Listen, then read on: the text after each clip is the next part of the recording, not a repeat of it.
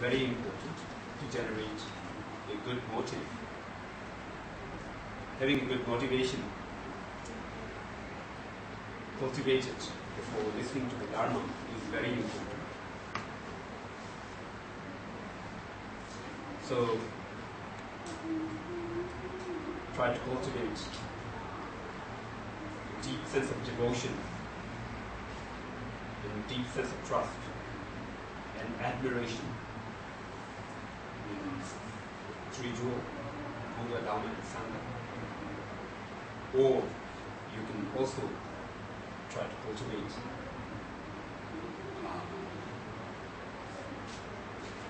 a deep sense of willingness to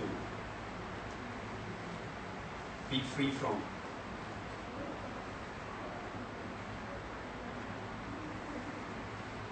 the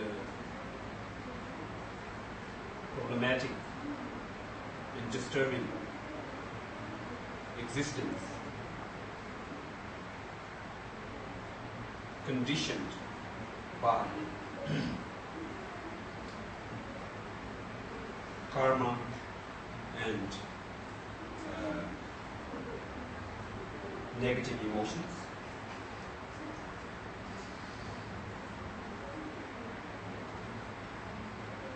Or you may also try to cultivate a much higher level of motivation to seek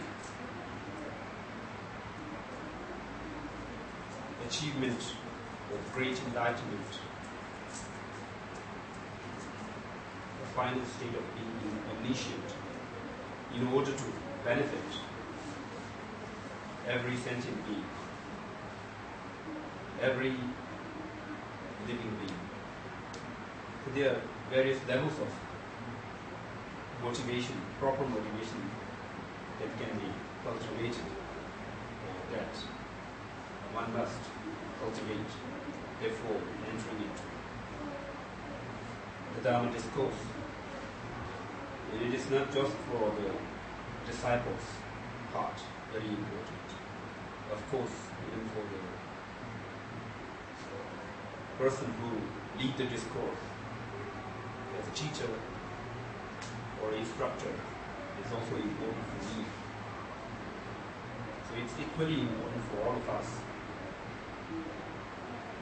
When I teach something, when I tell you it is important, it's valuable, it's precious, I don't really mean that.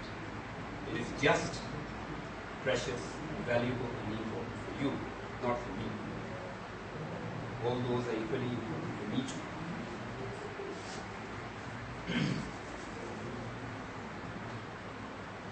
And we, in general, we recite those paragraphs 3 times at the beginning of every teaching session. You just recite, you have just recited the paragraph. In general, we say the paragraph of cultivation of bodhicitta, cultivation of the refuge into 3 jewels.